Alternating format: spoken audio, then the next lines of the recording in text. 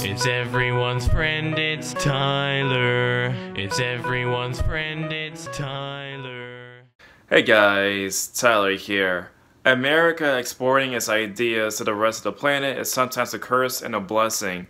A blessing because I guess many people want to know about our culture and we can share a lot about our culture, and sometimes a curse largely because if you do something bad, it goes bad for the rest of the world and vice versa. And so there's like a lot of bad stuff that we do, and the rest of the world tends to replicate the bad stuff that we do. Let's take, for example, our whole entire issue about race and racism. Our intoxicating ideas from far-left activists has gone all the way far as to Spain about this particular issue about what exactly is racism. For example, let's take this content creator and activist named Adriana Boho. She says right here that there's confusion between racism and discrimination. Racism is only between white people and black people. Everything else is discrimination at a historical and structural level has demonstrated as such.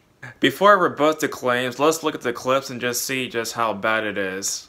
Porque hay como una confusión entre racismo y discriminación. Racismo, según la RAE, es la creencia que sostiene la superioridad de un grupo étnico sobre los demás o que conduce a la discriminación o persecución social. La discriminación es consecuencia de lo primero, ¿no? Exacto, pero lo que hay que aclarar es que el racismo es la superioridad de las personas blancas sobre las negras, única y exclusivamente. ¿Por qué?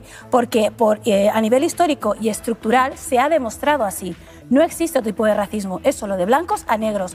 Todo lo demás es discriminación. So many things wrong in so little seconds. Like, where do I even begin with her whole entire claim that racism is only between black people and white people and that everything else must be discrimination? First and foremost, racism is not just between black people and white people. There's actually racism between other black people.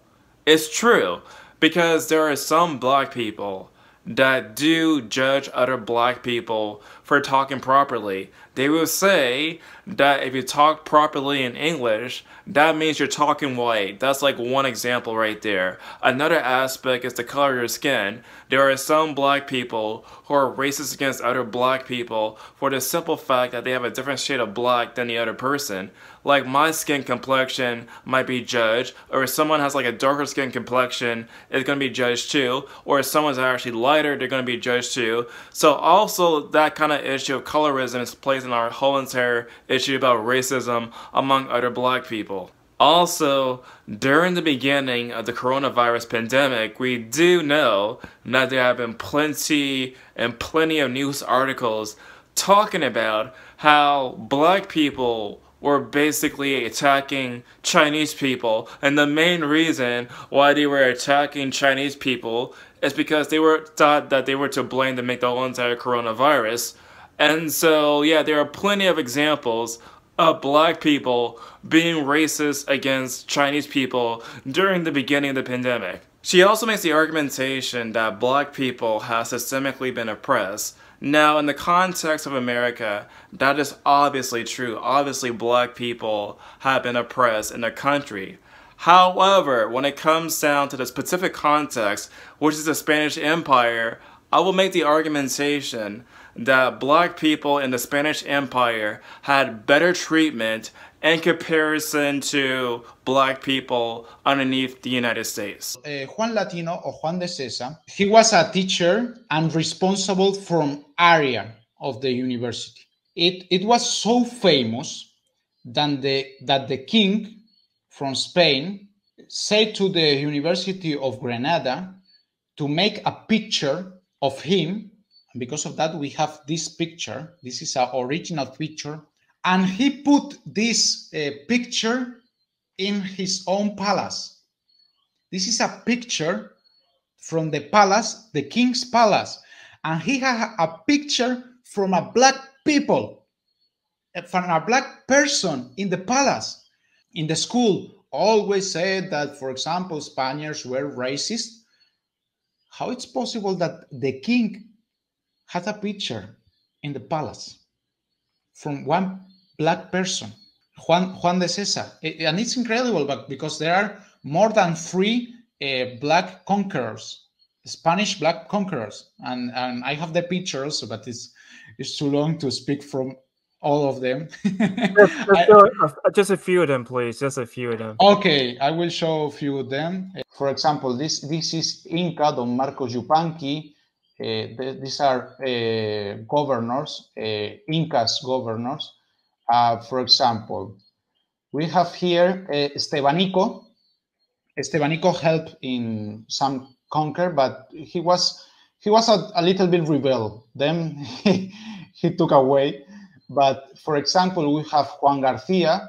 This was a black conqueror that was with Pizarro. We have Beltrán de Magaña, that he was born in Guadalajara, Spain, and he went he was a conqueror. We have Juan Garrido. There was another son of probably African king.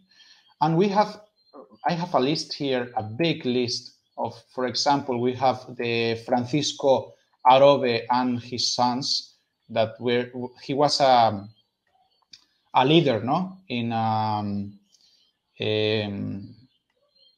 It was like a governor, no?